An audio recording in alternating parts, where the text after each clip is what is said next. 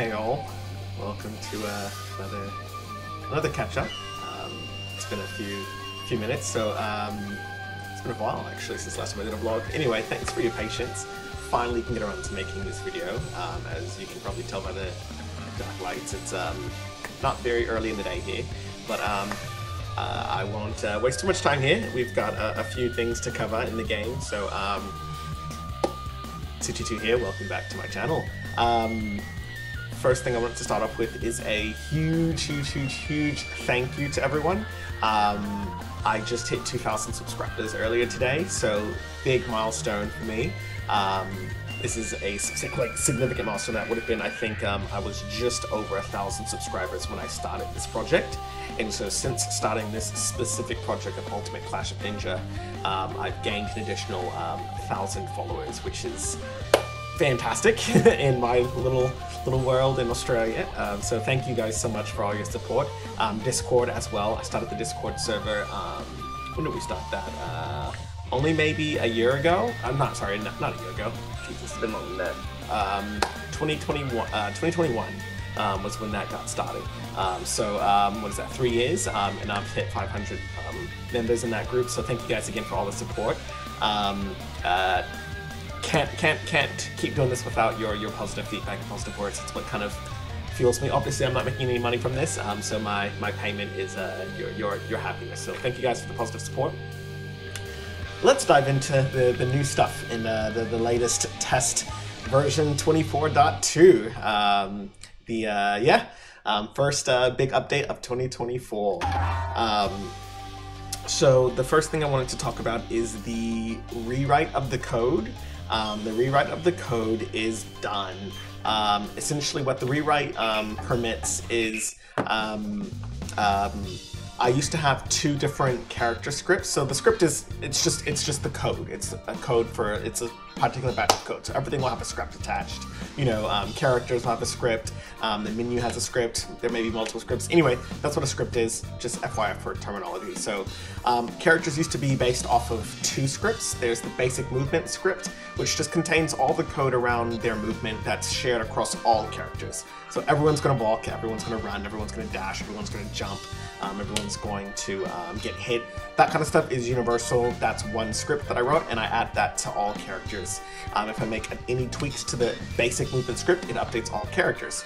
Then the actual character-specific stuff, such as fighting, that was a separate script. So an example would have been Naruto would have had a basic movement script attached, and then right below that he would have had his PTS Naruto script attached, which would contain all the information about PTS Naruto's moveset.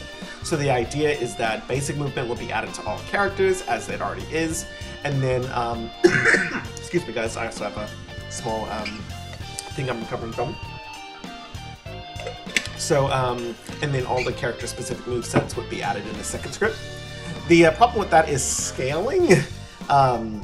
Basically, anytime I added a new character, I'd have to copy and paste all the logic around a moveset every single time, and if I made any tweaks to any move, like a lot of characters share the same move, like Naruto and Sasuke share the same first 2 punches.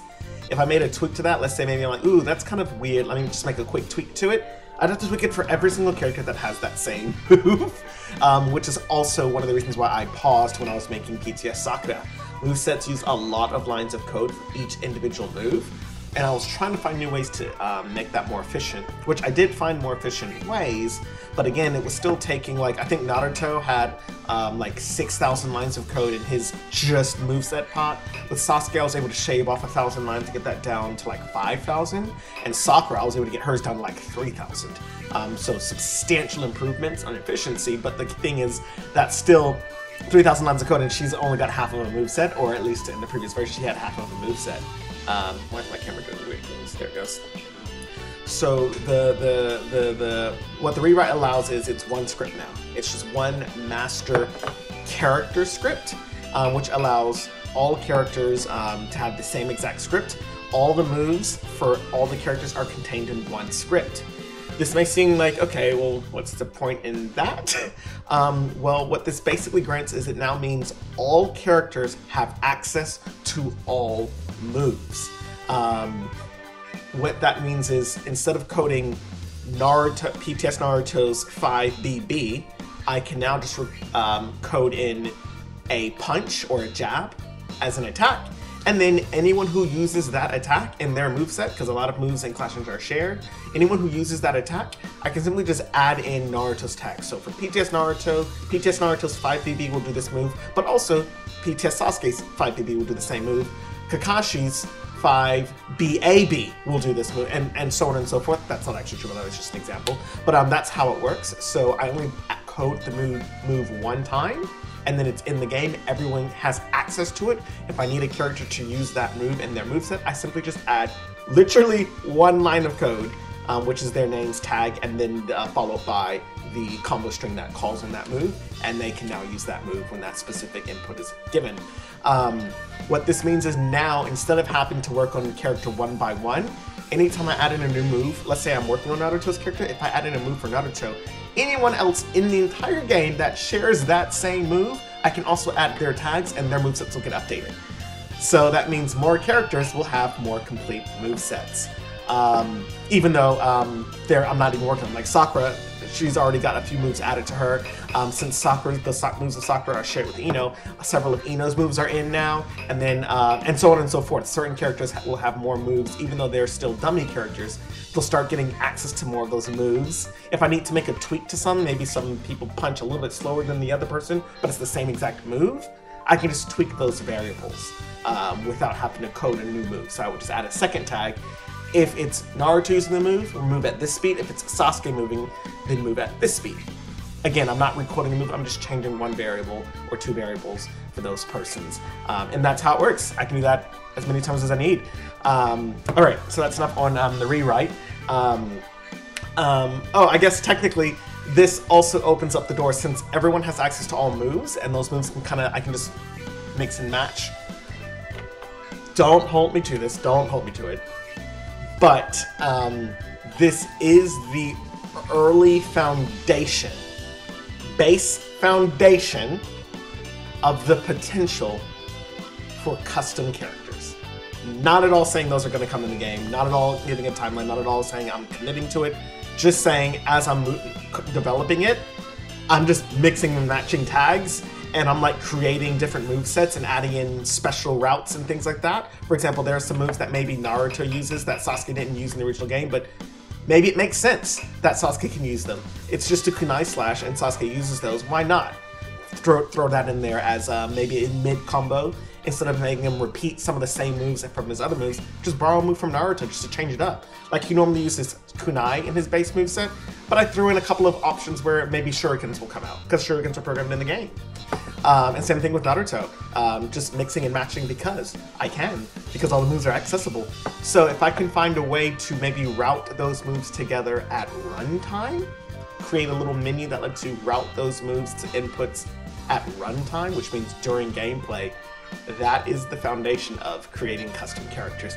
But that is a whole nutshell, because I do have some issues where the moves don't connect correctly. And it's like you really got to tweak it to make it work well, and so that's not really something you can really do at runtime. But anyway, that's all. Like, it's the base foundations. It could come in the future, maybe. We'll see. But not a focus by any means at any point or at any time in the first several seasons. That's something maybe if I get really good at it, I'm like, excuse me, then maybe it can come. Foundation is there. The next thing to talk about, I'll actually go to the viewer for this one, is Blender models. So I have not been using Blender really at all because I can't model. At least that was the case before.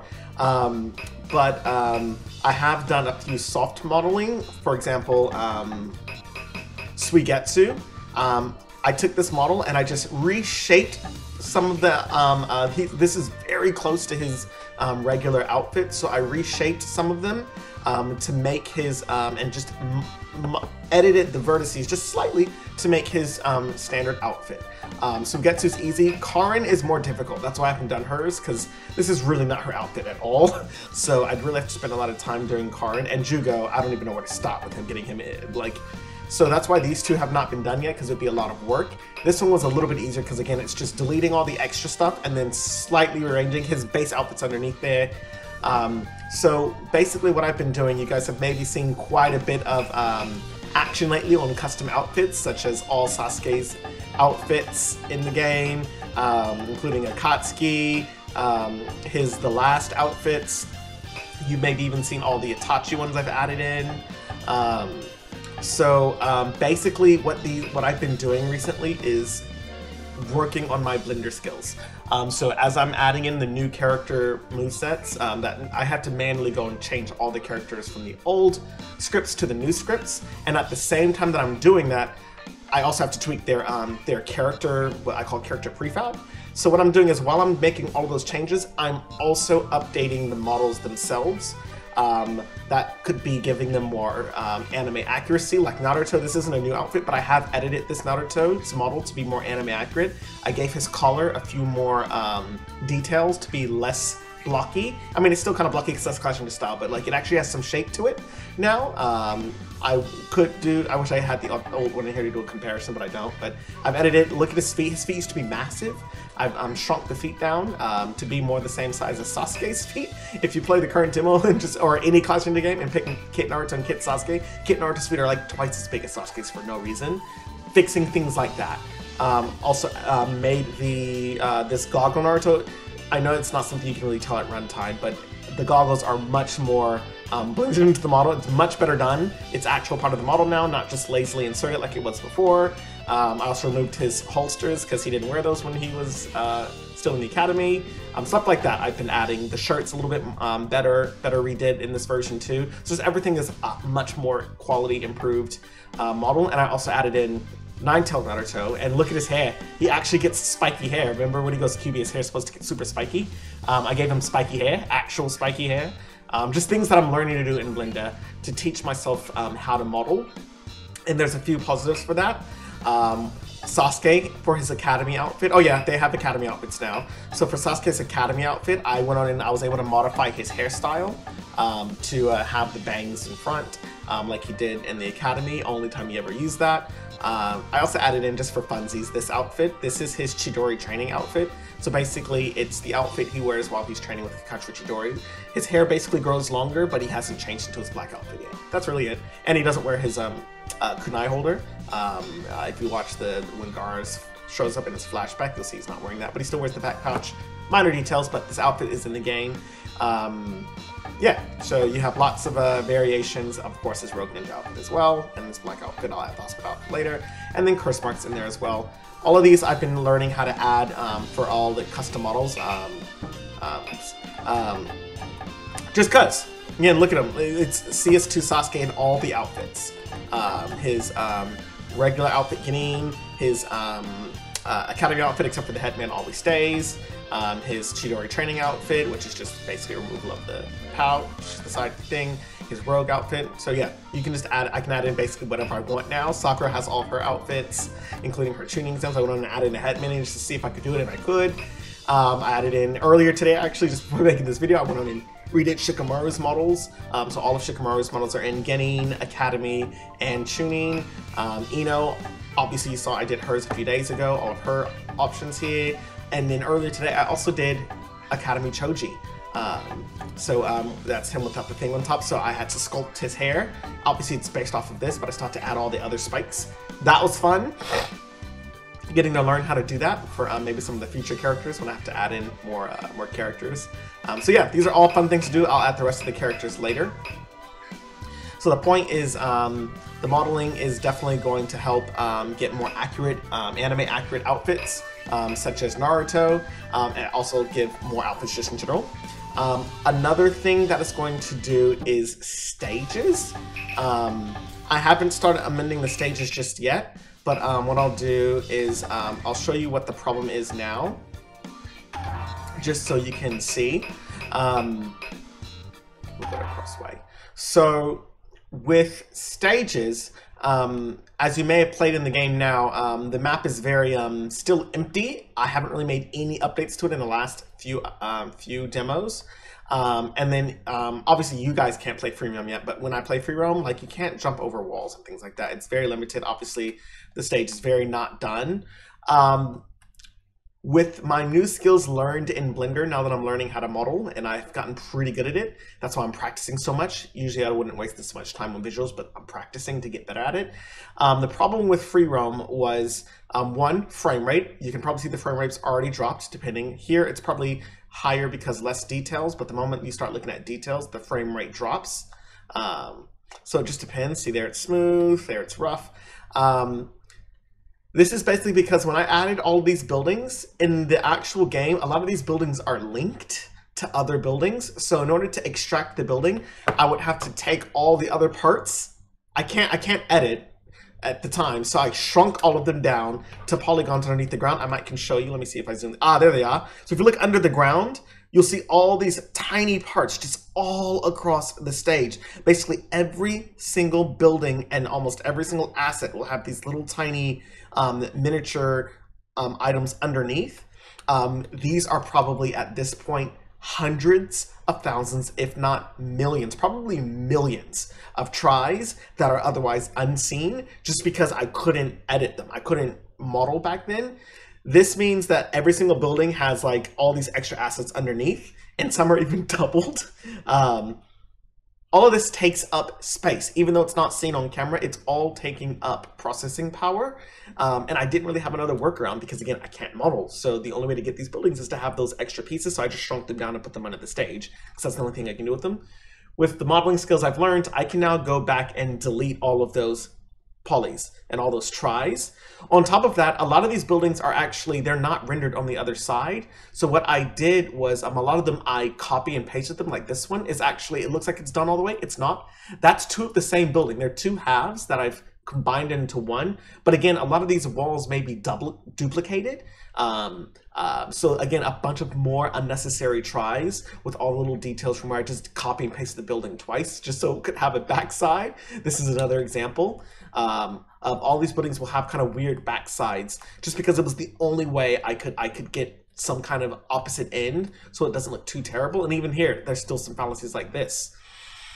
All of this I can now fix with game design, which gives me a couple of advantages. One is going to be improved frame rate. So hopefully when I get rid of all those extra tries, this game will be able to run with all of these buildings smoothly because the buildings aren't the problem. It's all these tiny details underneath copied and pasted over 100 times into the entire Leaf Village. Just kills frame rate. I'll be able to get rid of all of that. All the doubles on the buildings, I'll be able to just delete the doubles and just add in the backside. Not a problem. This will give me, like, say, better frame rate, more details, and the original goal was with these backsides, I would just have to have a restricted camera view, and you would be pretty limited in where you can explore. You can explore most of the village, but like this fence is an invisible wall. Up there, you can't actually get up there. Absolutely not. No way to get up there.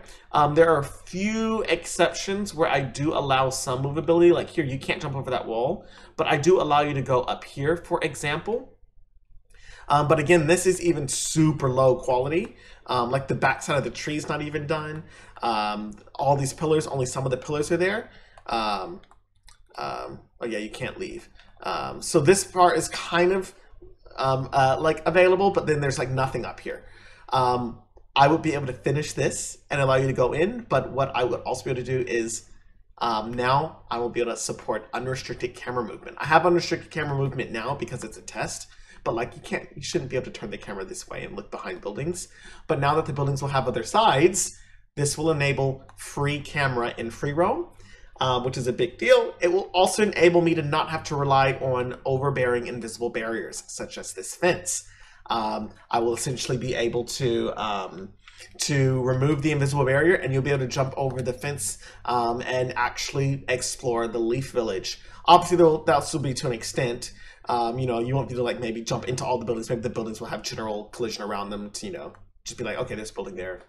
Generic geometry around it to keep you from, like, maybe you can't jump in between the windows, but right here, you cannot go back there at all because, again, it is not ready for any humans to be back there looking at it, anybody playing the game. But once I'm done with it, you will be able to go back there because why not? It will also, again, don't hold me to this. Don't hold me to it. I might be willing to open up the rooftops as well. So then you can actually run throughout a full leaf village, inclusive of jumping from roof to roof. Again, don't hold me to it. Can't promise it, because if you can jump on one roof, then that means I have to make you jump on all the roofs. And there are some buildings in here that may have extremely complex geometry that maybe I'm just like, you should not be able to see on top of this building. If that's the case, then I may need to restrict rooftops to maybe just small buildings. But at least small buildings, you may be able to even jump on the roofs and run around. If not, then I'll just put basically generic square geometry that goes to keep you from jumping over it. Kind of like these walls here. A building is a building. You can run in between it, but you can't jump on top. We'll see. But I'm going to try, if possible, if it's simple enough, to even enable rooftops. So you can jump and be all up there and throughout wherever you want to be in this massive leaf village. Just, again, gotta see. I already kind of have a soft version of this in the game now. You'll see the camera change in a minute, and this is to hide in those back details. So this is an example of what I was going to do, where I would have a restricted camera like this. This is to hide those details that I don't want the player to be able to see because of the restricted camera movement. And in here, I let the camera return, because this one has pretty decent. Again, it's another double. I just took two sides and doubled it. I did a pretty good job of doubling it. But hopefully in the final game, this will be all the paths like this instead of just this one. You'll be able to run through all the paths and run through building to building and use the actual overpasses. Not just this one that I added, but even the ones in the middle of the village. It'll all be accessible in this next version, should I be able to go there. Well, that's pretty much it. The last thing I'll talk about is just show you off some gameplay. I'll just play a few battles, because why not? Just to show you an example of some of the improved move sets. I'll just get these two for now, but I'll use their academy outfits, because why not? And we'll play at the academy. Oh yeah, and I fixed the versus screen so now their arms actually touch. It was an animation issue that I forgot about. Get ready. Begin. All right. Oh yeah, that's right. I'm playing a battle. Yeah. All right. So I redid Naruto's moveset as well when I redid it. So basically the way the custom movesets work now too is if there's a tag for a move, then it will call that move. But if there's not a tag, then it'll just throw in a dummy move. So this means that all characters are viable no matter what stage of development they're in, inclusive of Sakura. As you guys know, Sakura has been broken in all the demos because she only has part of her moveset done. So the part that was done was the only part you could use of hers. Now, that's just the part that's character specific. So if her moves, for the moves that I haven't yet programmed in yet for her, they are now filled in with dummy moves automatically. It's just part of the system now. And you'll see that with Naruto too. I have not yet done Naruto's dash B. I'm just lazy, that animation is complex. So now he just uses a dummy dash B, which is currently set to the same as Sasuke's. It'll basically be, I added tags in for, basically if you are using a dummy's RB, then it's the same moves as Sasuke's RB. It's just a tag.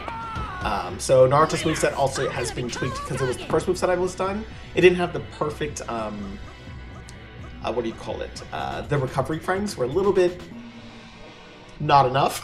So he was always dominating in his fights. I've toned it back some now that I've redone it. I've toned it back to a more realistic set. What I'll use next is I'll use Sakura, Academy, and I'll do Academy Ino as well. These training grounds. So reason I'm showing you Sakura is because she has a hybrid moveset basically. Get ready. So she has some of her unique moves in, like that's unique obviously.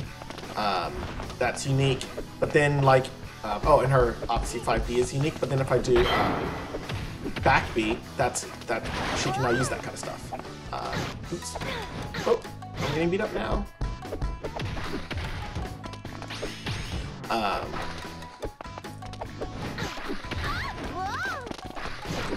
But you see that was her dash A. Her dash A is not in the game yet, but I just put stuff in there now because I can. It just defaults to whatever the dummy option is for that.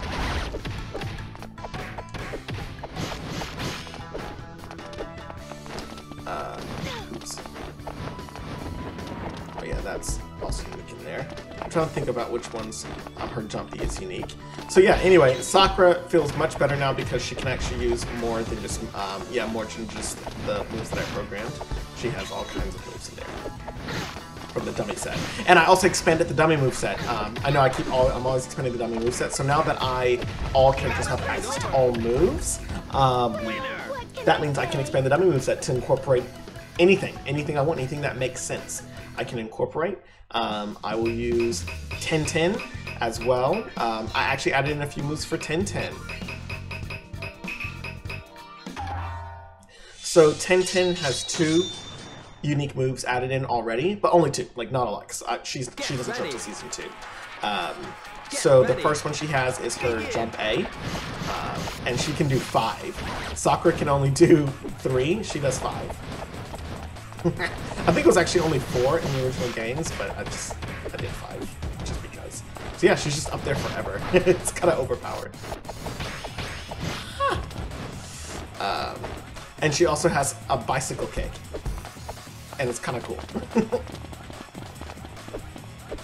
So she uses Sasuke's bicycle kick as well. Now her version is slightly different in the actual game, like in Revolution 2 and GNT4. Her bicycle kick is slightly different from Sasuke's, but I'm not ready to actually start programming in her actual moves. So I just put Sasuke's as a filler for now and tweak some of the variables to make it closer to how hers works. It's not going to stay this way, but this at least gives you some reasons to play as 10-10. I also gave her Sakura's JB. She doesn't use this in the actual game, but again, it's similar to the one that she will get, so I figured why not just, add her tag and let her use it. To make her worth playing as, even though she doesn't show up officially until Season 2. This will at least give you something to do besides playing as just Naruto and Sasuke.